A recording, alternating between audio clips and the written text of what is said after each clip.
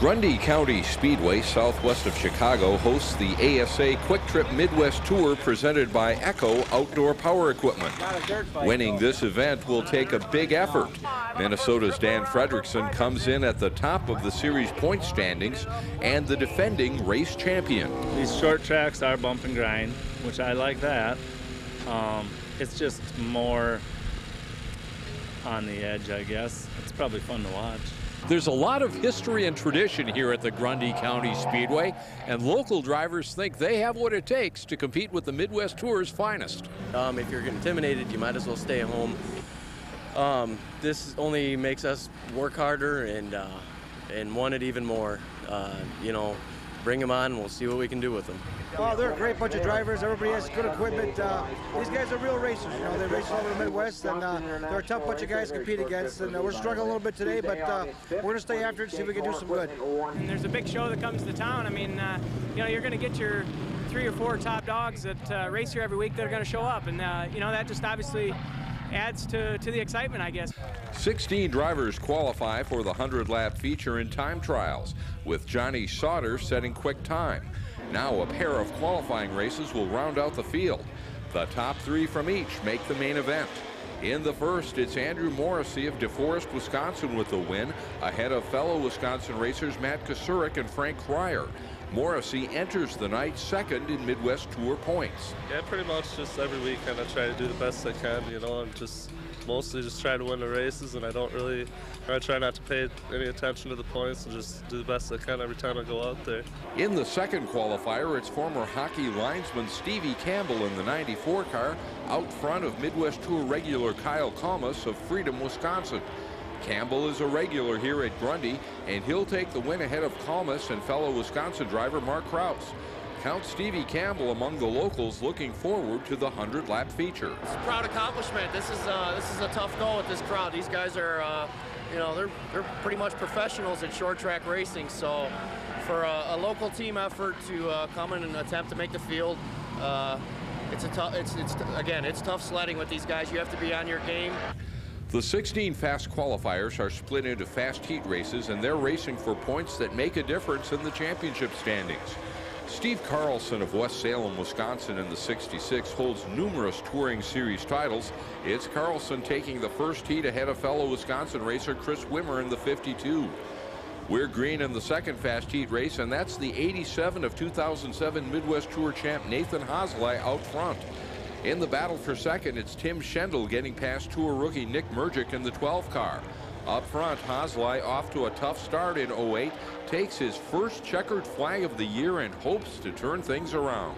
You know, everybody's joking around in the trailer and stuff, first win of the year, and you know, it's just a heat race, but everybody's joking around, and you know, maybe the way it's been going, maybe it'll change things around a little bit.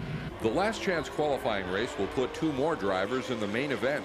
Former USAC and ARCA Series veteran Dave Weltmeyer wants badly to get into the show, but he'll fall 2 spots short. Up front, it's Chris Kelly in the 77 ahead of Brandon Hill's 34 car. Kelly traveled all the way from northern Michigan.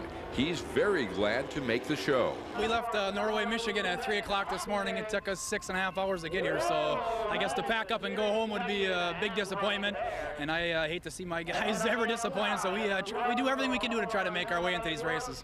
There's a lot going on at Midwest Tour events long before the green flag waves. We'll take a look behind the scenes and check out highlights of the main event at Grundy County Speedway right after this. The next time you're ready to do lawn work, have the next best thing to a professional lawn crew waiting for you. Reach for the tools they rely on. Echo Power Tools. For power, for durability, season after season, Echo Power Tools have been the leading choice of professionals for years. Every Echo uses revolutionary 2-stroke engine technology, and every Echo carries the highest performance rating there is. So put an Echo in your garage. Available at leading lawn care equipment dealers nationwide. Long before the first engine is fired, ASA Midwest Tour personnel are at the track setting up shop. It's a lot of work to put on events like this. Many pull double duty in their roles at the various tour stops.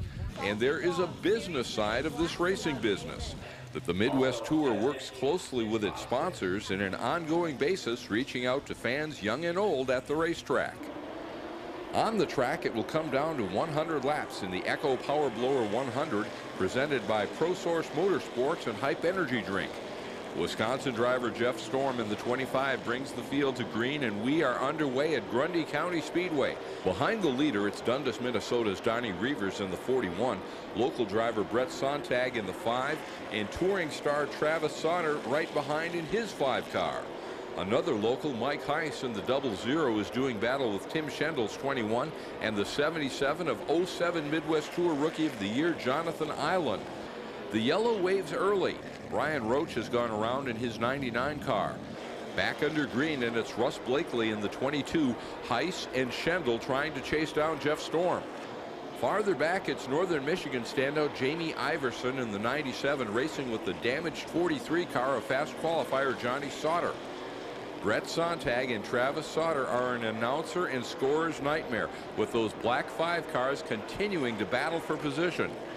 The fight for third has Heiss trying to hold off Schendel and Donnie Reavers, who won the last tour event at Wisconsin Dells Raceway Park. Jeff Storm has led from the drop of the green, and Whitewater, Wisconsin's Russ Blakely runs a strong second. Blakely finished second at Jefferson a year ago. Now it's Sontag, Schendel, Sauter, and Dan Fredrickson, the point leader. Farther back, Stratford, Wisconsin's Mark Kraus is working on Stevie Campbell, who won that qualifying race. We're approaching halfway, and it's Jeff Storm continuing to set the pace. But Reavers is coming on in the 41 car. And Donnie Reavers will make the pass for the lead. Reavers takes the top spot from Storm. Trouble for Johnny Sauter. He'll take that black 43 car to the pits. It's going to come down to a battle between Donnie Reavers in the 41 and Brett Sontag in the 5. One of the real attractions of the ASA Midwest Tour is local drivers battling the touring stars at their home track. And we've got a great side-by-side battle here. Reavers on the inside trying to hold the top spot. Sontag looking to get it done on the high side. This crowd is on its feet, and there are a lot of Brett Sontag fans here. This may be the best race for the lead we have seen on the Midwest Tour all season. Reavers finally clears Sontag, and the yellow waves. Brian Roach has gone around. After the restart, defending race champion Dan Fredrickson gets past Sontag on the high side. He'll try to chase down Reavers. Sontag will hold on for third ahead of Travis Sauter and Dells runner-up Steve Carlson. Donnie Reavers had to fight for this one, and the 07 Midwest Tour Championship runner-up takes his second straight win in 08, winning the Echo Power Blower 100 presented by ProSource Motorsports and Hype Energy Drink.